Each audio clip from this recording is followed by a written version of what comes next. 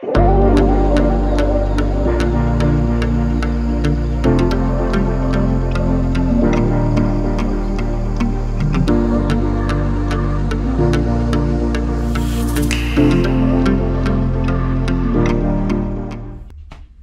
g'day, Tony here from Moocher Hunters.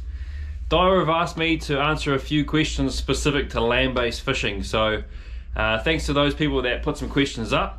I'll do my best to answer them and hopefully it's going to help you out a wee bit.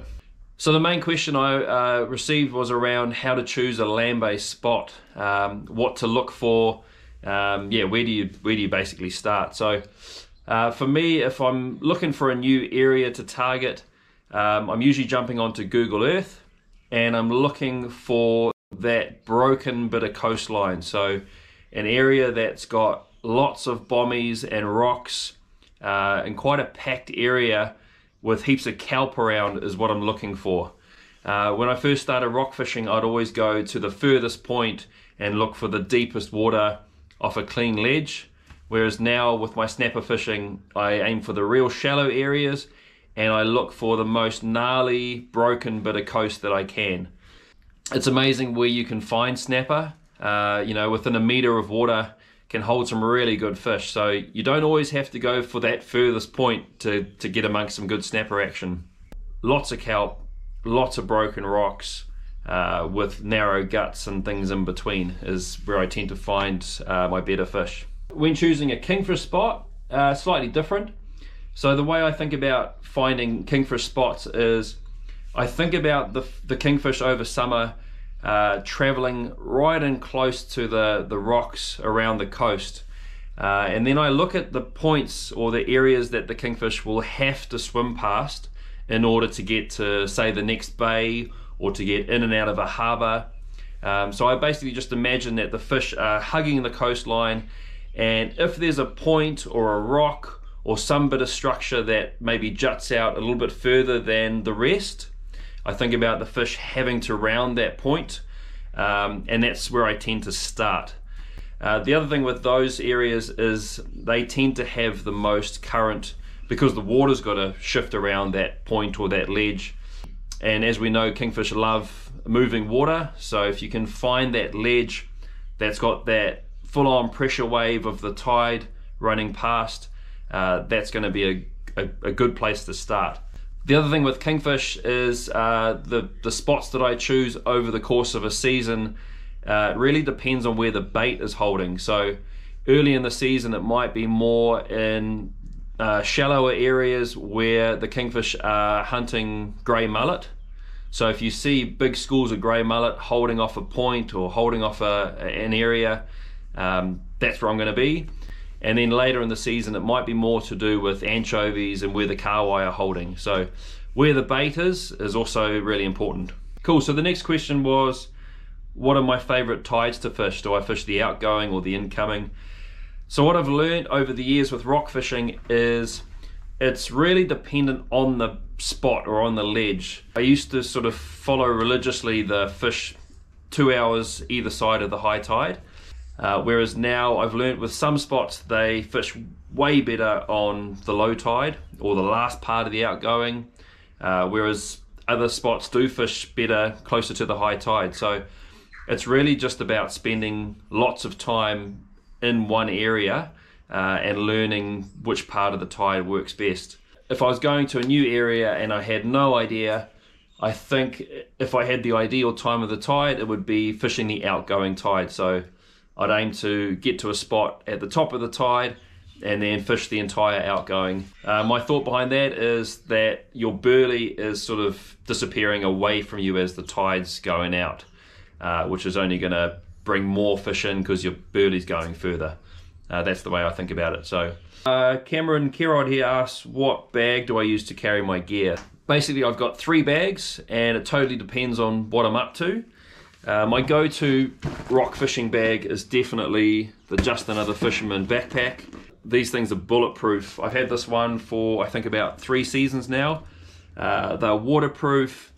They have more than enough space to pack a whole heap of gear. They've got the slot on the side which is perfect for a moocher mat. super comfortable, perfect bag for like a morning of lure casting, soft baits, stick baits, bit of lunch, bit of water, etc. It's all going to fit in there. Yeah, if I'm going for more of like a old school just bait and burley session, and I'm going to carry loads of burley in and pilchards and stuff, then this is the bag I take. It's just an old tramping pack. These bags obviously designed really well for carrying a whole lot of weight. They sit on top of your hips more, so it's way more comfortable. The other thing with this bag is, you know, if pilly juice leaks out by the end of the session, no big drama. It just hose the thing at the end of the day, and I'm not too fussed about it. So that's my bait and burley bag, pretty much. I've just got a short window and I'm just going for a flick around the rocks with some soft baits, or I'm going for a squid fish. Then the tech tackle case from Just Another Fisherman is ideal. You just fling it over your shoulder. The good thing about this one is that if you want to change soft baits, or if you want to tie a new jig head on, you just fling the bag around and it's all right here, nice and easy. You don't have to stop and take a backpack off. So it's perfect if you're going to cover quite a bit of coast. It's not like you have to stop and park up with all your gear. You're just walking along and this bag is out of the way. It's not going to get in the way of casting and working the lure and stuff. And then when you do need to change anything, it's just right there. So yeah, another good option, and those are pretty much the 3 bags. Okay, so there was a question around soft baits that I use and jig head sizes. So what I've been fishing recently are the new minnow shape from Bait Junkie in the larger sizes. So there's now a 4.2 inch and a 6.2 inch. This color here, the baby bass, in both sizes has been dynamite lately. I usually start big, so I'll start with a 7 inch in the paddle tail or a 7 inch jerk shad, and then if I don't get action on that, then I'll drop down to one of the 4.2 inch sizes, and then if I'm still struggling, then I'll go one of the curly grubs, and these often produce the goods, these things here. As far as jig head sizes go, my approach to soft baiting off the rocks is always to give the lure as much hang time as it sinks down through the water column. So I try and go as light as possible. I'm usually fishing like a 1/4 ounce jig head, which seems to be like a general go-to. There's times if the current's really strong, or if it is quite deep, that I'll bump it up to a 1/2 ounce. But in most scenarios, I'll fish a 1/4 ounce. So fishing the big, got birds on the roof. These things here, they got a massive profile, and then they got this huge paddle tail. So, you know, when this thing sinks, the tail's just going berserk. And if you can combine it with a light enough jig head that it's just wafting down, it's very hard for big snapper to resist that. So the last question I'll talk about was around burley and whether or not burley is a must. So I definitely use burley a lot, and it does tend to bring better results. And this is probably my favorite thing off the rocks is being able to see the action unfold in front of you. So a lot of the time we're actually pitching baits or soft baits at big snapper that have come right up to the burley, which is bloody exciting. So definitely using burley helps a lot. I have to say though that it is probably more satisfying going out without any burley and truly hunting for the fish by walking a stretch of coast and just flicking soft baits into likely looking areas.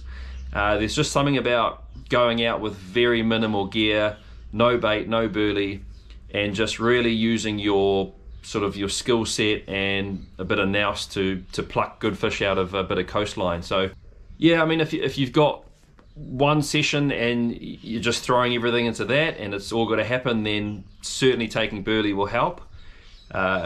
If you're wanting to test yourself and you really like a challenge, then going out with no burley and just really trying to pick the areas that you're casting into can be really satisfying, and it's a really cool way to fish.